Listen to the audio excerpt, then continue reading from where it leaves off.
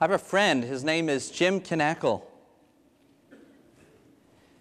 Jim was a very good, close friend for many years when I lived in Michigan.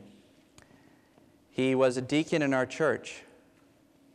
He was someone who encouraged me in many different ways spiritually. One of the ways was we started memorizing Scripture together, and it was actually at his kind of impetus that we started doing that. We would meet once a week on Tuesdays, memorize Scripture together, pray a little bit, encourage each other in the Lord. And I'm very thankful for his friendship. We got to see him not too long ago. But my friend Jim is someone who loved the Lord. He, at one point in his life, realized that the Lord was calling him to something more than what was going on in his life. He was part owner of a bike shop, a high-end bike shop. In fact, he would get some of the Red Wings and some of the Pistons players would come in from time to time and buy high-end bicycles, Trek bikes or other bikes from his shop. And it was successful. Things were going well with that. But he realized that the Lord was calling him to something else. And so after a little while of making sure that the Lord was actually, this was clear that this is what the Lord wanted him to do, he went to his brother, who was the other owner of the bike shop, and said, look, Lord's calling me to ministry. And so they sold the bike shop. Jim had realized that the Lord was calling him to the mission field. And so as they sold the bike shop, he started working for an electrician as he was preparing to go on deputation, as he started going on deputation on the weekends. And Jim was a faithful witness. And as time went along, he started to get into a little trouble for it.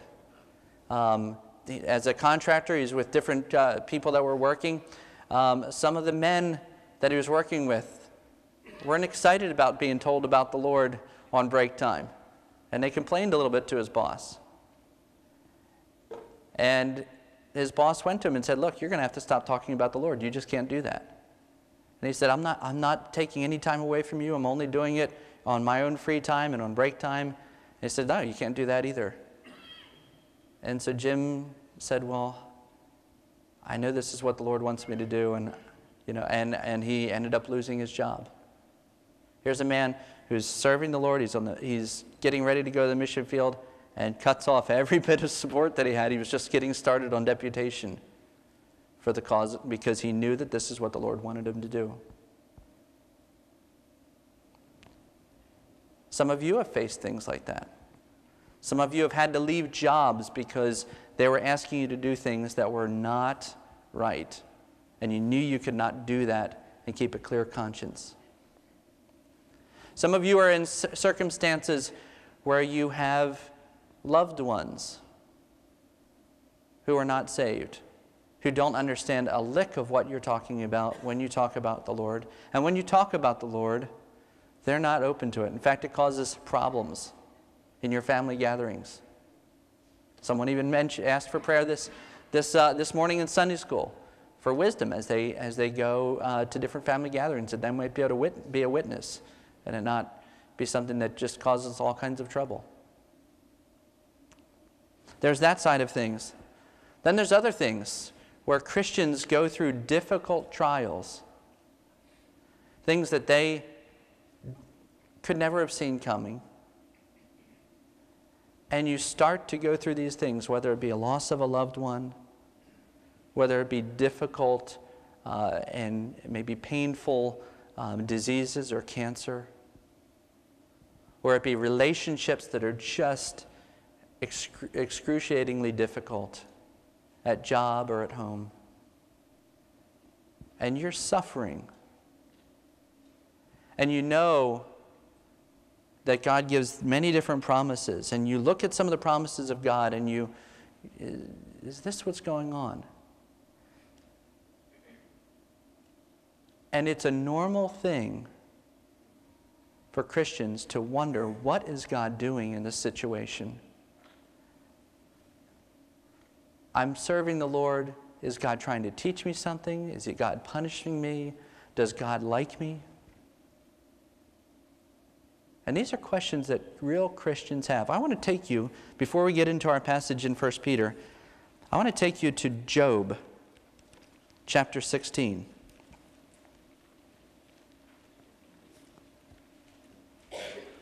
As we look at this passage, I want to remind you that Job, we all know why Job was going through this. Satan basically asked God, he pointed out Job and said, look, this guy won't stay for you if we take everything, if you allowed me to take everything away. He's going to run away from you. He's only yours because you've blessed him in so many ways. And God said, well, we'll prove it. And God gave Satan some real freedom to bring much suffering upon Job. And Job, in the midst of that, was feeling many of the things that real believers like you and like I sometimes feel in the midst of circumstances like that. Okay, Job was not suffering because he was doing good. He was not suffering because he was doing evil. He was suffering because he had done good.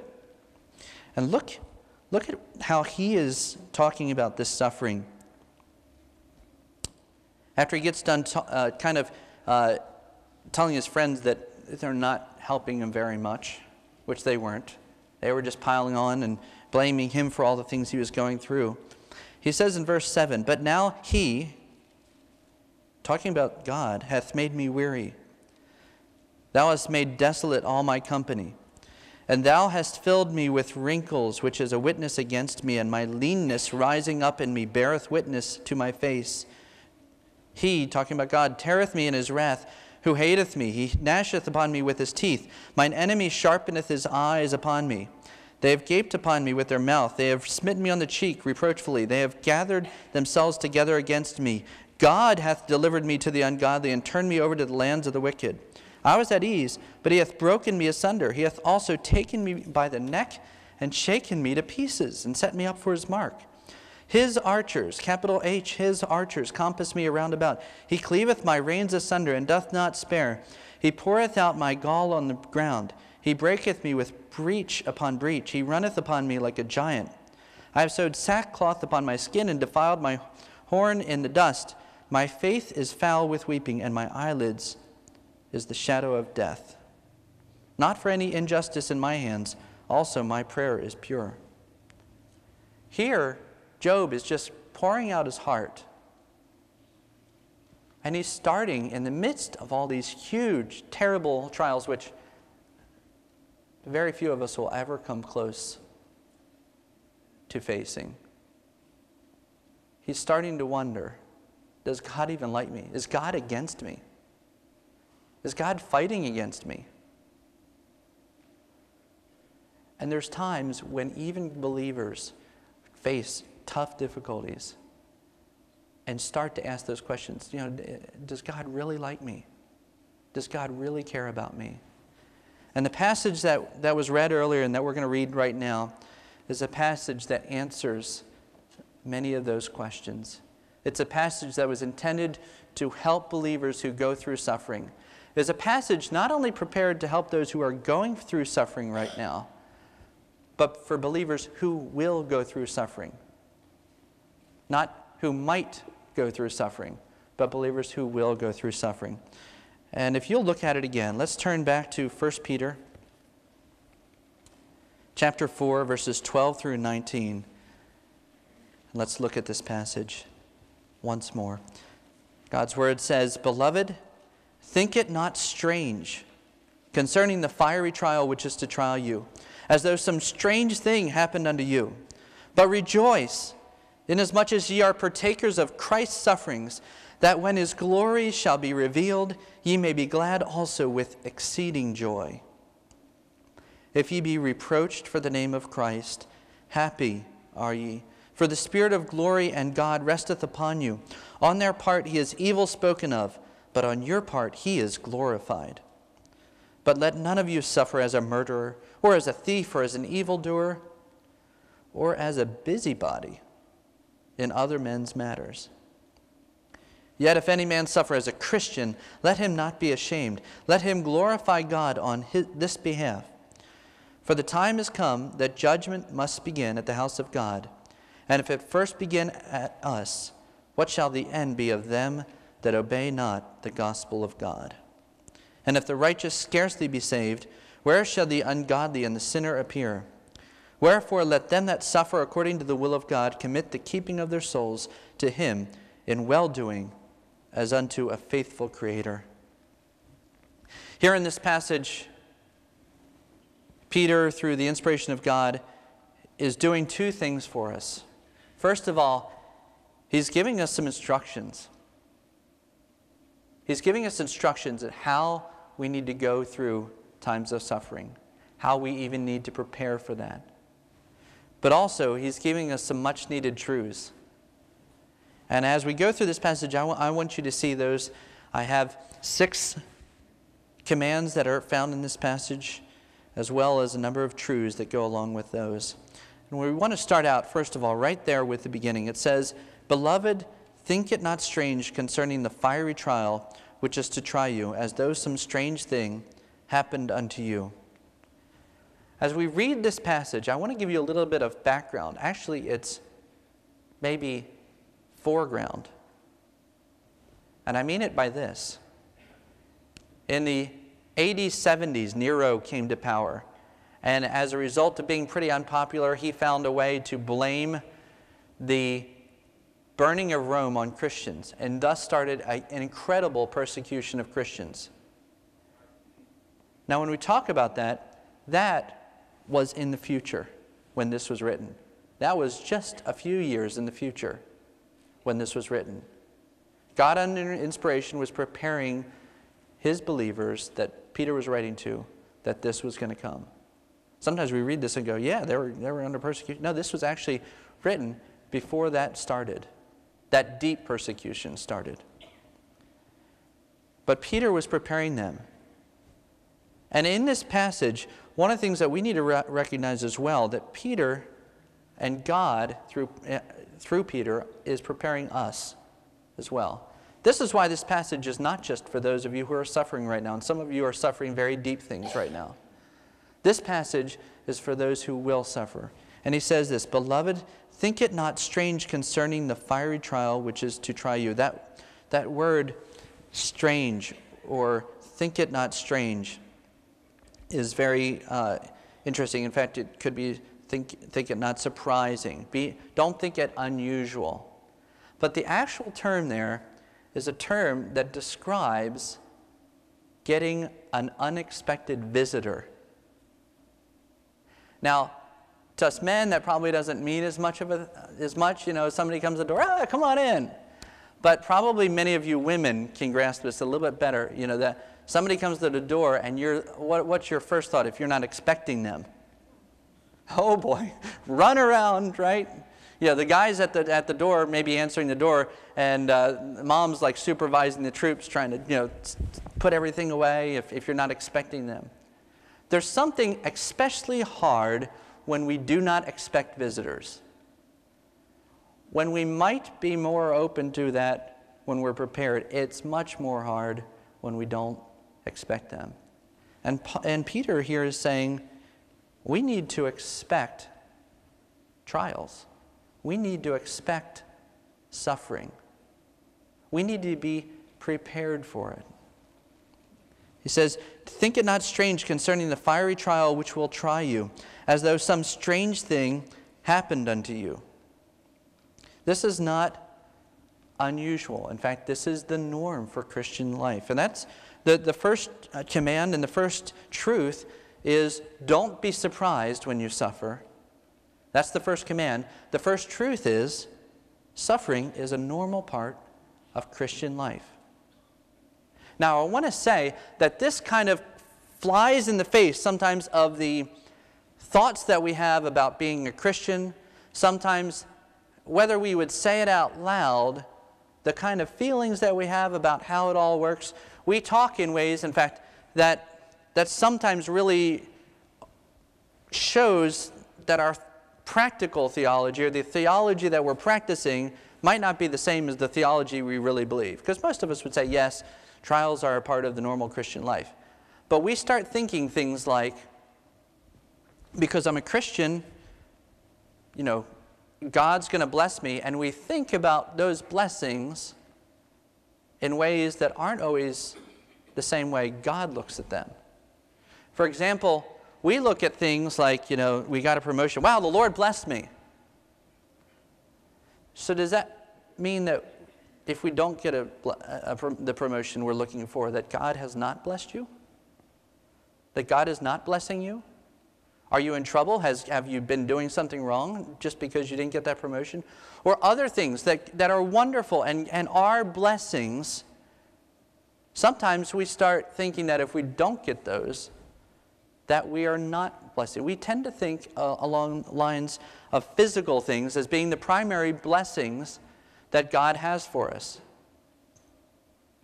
And God has something much greater in mind for us than that next thing or that success here or there in different areas. That is eternal success with Him in glory and growing us as Christians. And so we're not supposed to think it's strange. We're not supposed to be surprised when difficulties, when persecutions, when trials come our way, because God has plans for us, plans for our good. And we're going to look at that a little bit more. In in the second verse of our passage, verse 13, he goes beyond saying, don't just think it's strange. Now that's one thing to say, okay, it's okay, we're going to have suffering. The next thing's a lot more challenging. He tells us what to do in response to those sufferings. And as you look at it, you go, wow.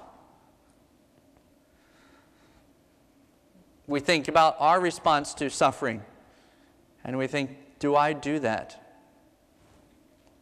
But he says this, but rejoice. He tells us to rejoice. He commands us to rejoice in the midst of sufferings. But he tells us why we can. He tells us how we can as well. It says this, inasmuch as ye are partakers of Christ's sufferings, that when his glory shall be revealed, ye may be glad also with exceeding joy. Okay, this isn't the kind of rejoicing that you go, all right, man, my car just got trashed in that accident. Okay, that's great, wonderful. There's so many ways that we have difficulties come in our lives, and it's not that we are supposed to rejoice that this difficult thing came into our lives, all because of that difficult thing. When you lose a job, that's a difficult thing. It's a very difficult thing. When you have health problems or relational problems, those things are things that cause great pain. But in the midst of that pain and in the midst of that suffering, he doesn't say it's not suffering. He doesn't say that it's not difficult. He doesn't say it's not painful. He doesn't say that you won't feel at times like Job. But what he does say is there is light. There is hope. There is joy that you can look forward to. And so he says we can rejoice in that we're partakers of Christ's suffering. That idea of being partakers of Christ's suffering is that we are coming alongside the very things that Jesus Christ has done. When you think about that, Jesus Christ came from heaven. He is God. He has never sinned. Lived in eternal harmony, wonderful harmony with God. And he came to earth. And from day one began suffering. His bed was a manger. He was rebuked by parents who were fallible, sometimes wrongly. He had brothers and sisters that picked on him, and he didn't retaliate in the wrong way. He came to his earthly ministry and was over and over again made fun of, was many wrong things and false things were said about him. He was lied about. When it came to the time of his crucifixion, they had to bring false witnesses up against him, and they did. And they said all kinds of horrible things. They said he was blaspheming against the Father that he loved. And Christ suffered the most horrible death anyone could die for us. One of the points that is being made here is that Christ suffered. Do we think that we should also have some sufferings? Do we deserve any better than Christ? And that really is a key point that we need to remember. Because one of the things that will plague you at times when you're suffering is, why me? Why am I having to go through this? Do I deserve this? Did Christ deserve it? He didn't deserve it. Anything we get, we deserve a lot more than He does. But Christ didn't. Peter is saying that when we suffer, we actually partake of some of the sufferings that Christ did. Okay? So one of the points that he's making is that even as Christ suffered, we will suffer. And no one deserved it less than Christ.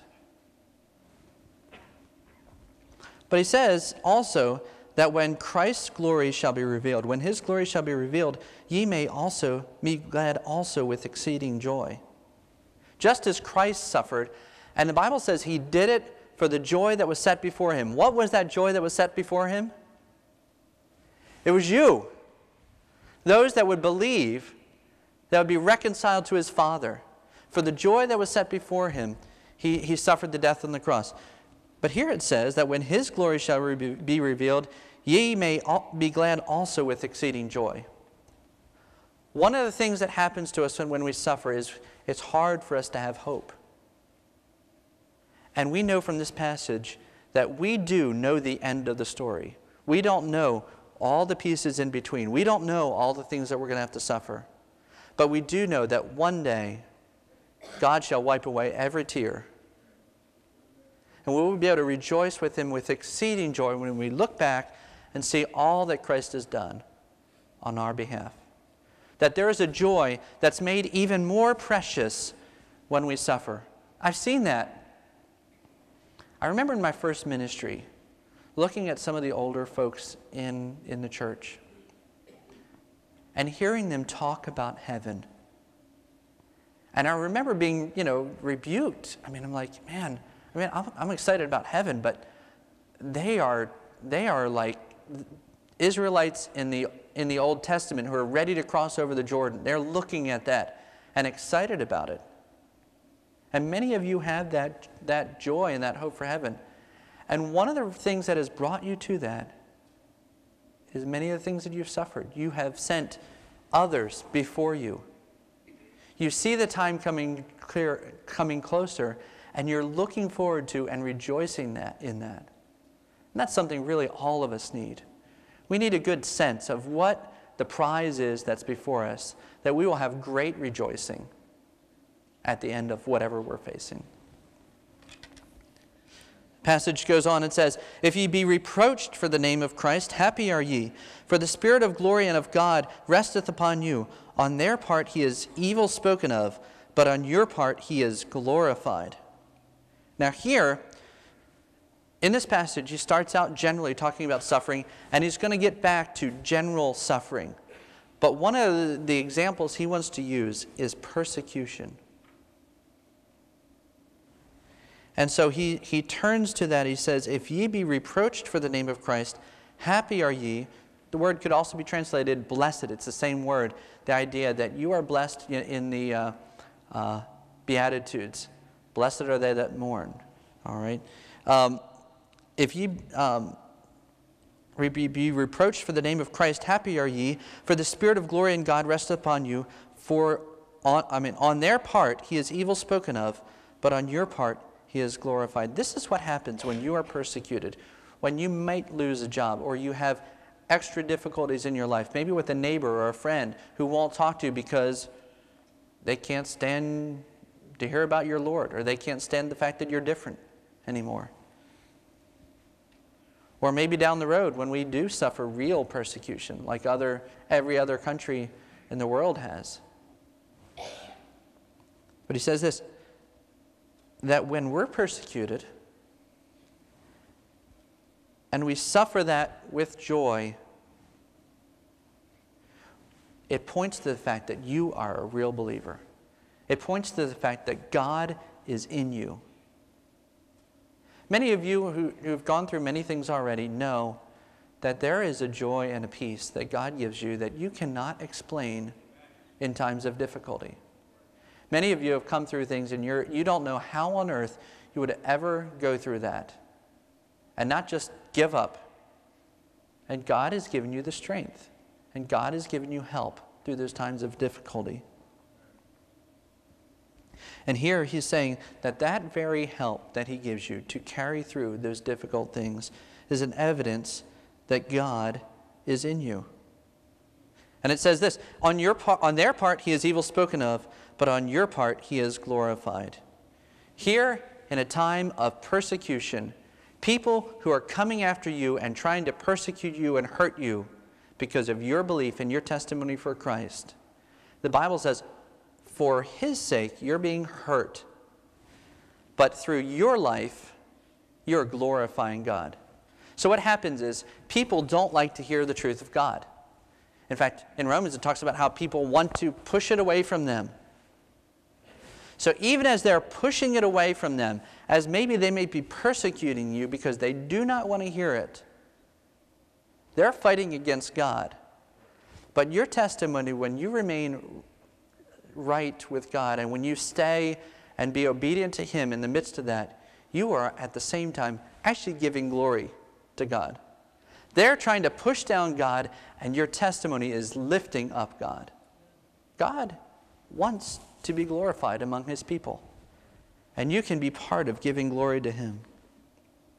In verse 15, it gives us some important instructions, and this would be the third command. The first one is don't be surprised. The second one is to rejoice. But the third one, this one's kind of a little bit more practical, and it's don't act like a martyr when you suffer for your own faults. It says this, but let none of you suffer as a murderer, or as a thief, or as an evildoer, or as a busybody in other man's matters.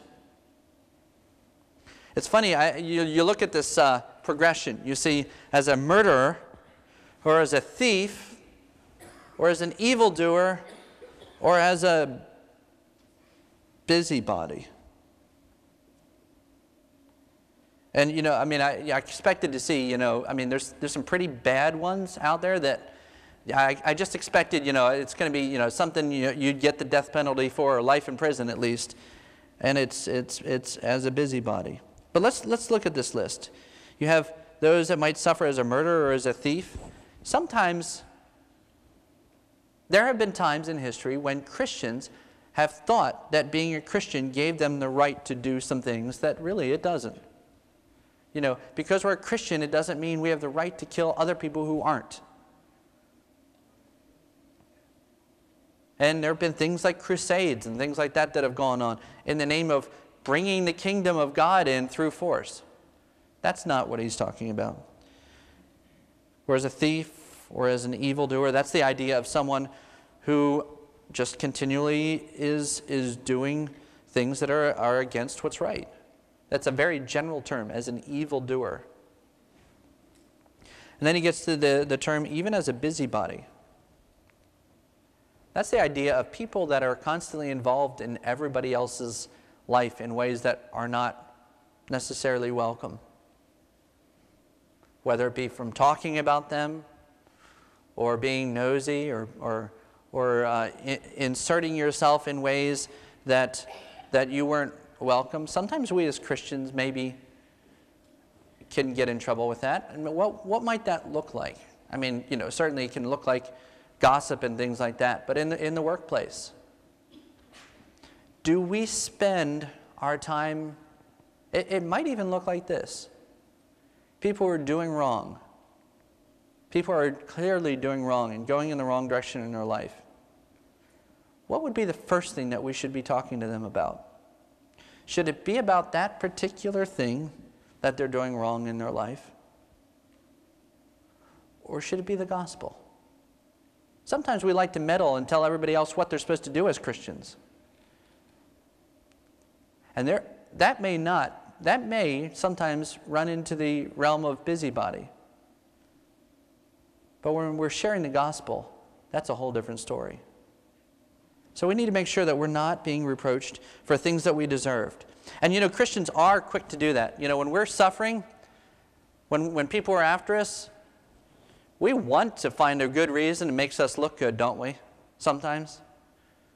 Makes us feel better about ourselves. Well, I'm just suffering for the Lord. I know I was speeding, but I was on my way to church. There's all kinds of scenarios, and that's kind of a silly one. But there's all kinds of scenarios that we can put out there where we're quick to call it suffering for the Lord. We don't want to follow the county regulations, and so we start getting in trouble in our building program, which we didn't. We followed we were very careful. But then we start blaming, where it's just persecution because they're trying to shut us down. Well, if we weren't trying to follow the regulations, then we can't just kind of claim it's persecution. There's lots of ways Christians, in many different ways in our lives, we want to do this. We kind of want to give ourselves a pat on the back, even when we're kind of getting what we deserve. And so our third command here, third instruction, is make sure we don't act like a martyr when you suffer for your faults. Now, how do we avoid that? One of the things is we need to be examining our lives. When we suffer, we need to be looking and saying, did I deserve any of this? Is some of this just desserts? Even there, the Lord wants to use those things to teach us and grow us and make us more like Him. So if those are the things that are getting us in trouble, God's using that even to purify us. Now, fourthly,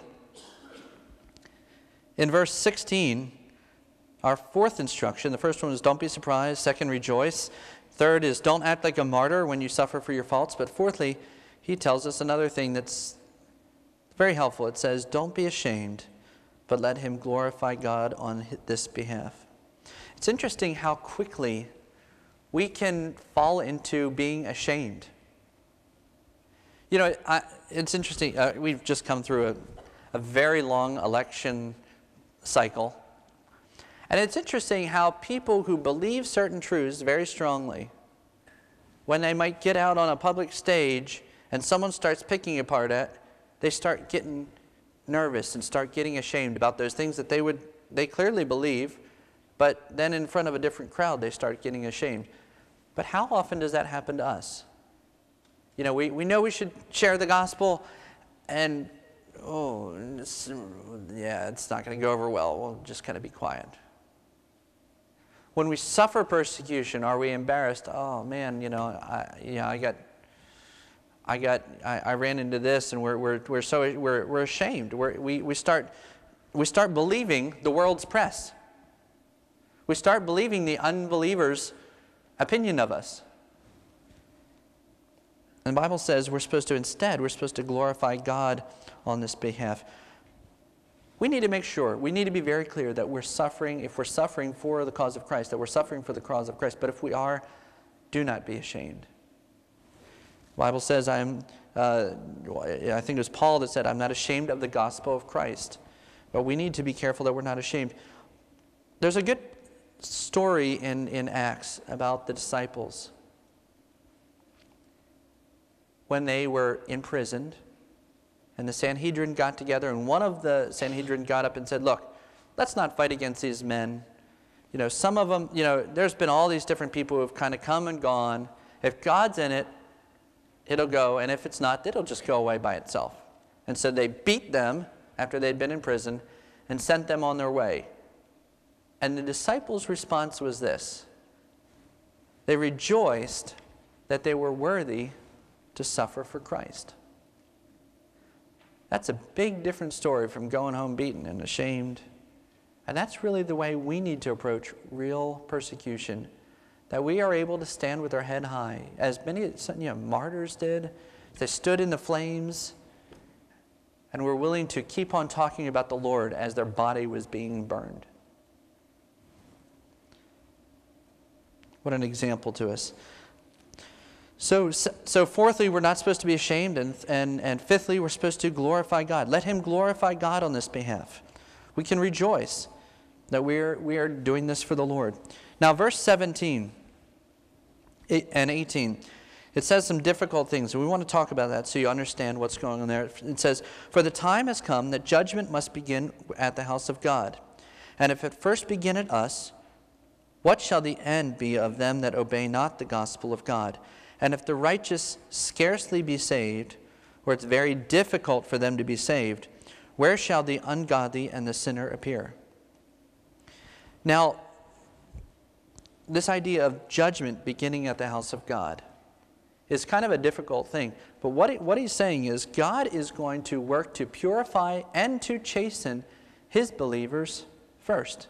Judgment needs to begin at the house of God. So when we go through times of suffering, sometimes we are being chastened. Sometimes we're just being purified. The song that we sang second, "Oh, rejoice in the Lord, he makes no mistakes. He knoweth the end of each path that I take. For when I am tried and purified, I shall come forth as gold." You know where that came from? That came from the beginning of this very book,